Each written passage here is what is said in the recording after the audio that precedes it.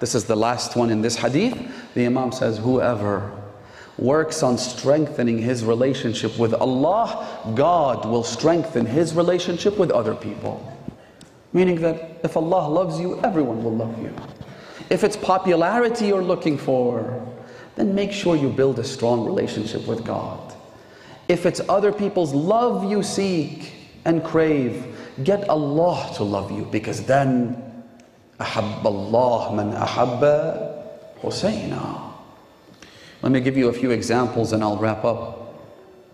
It's a very important night, a life-altering night.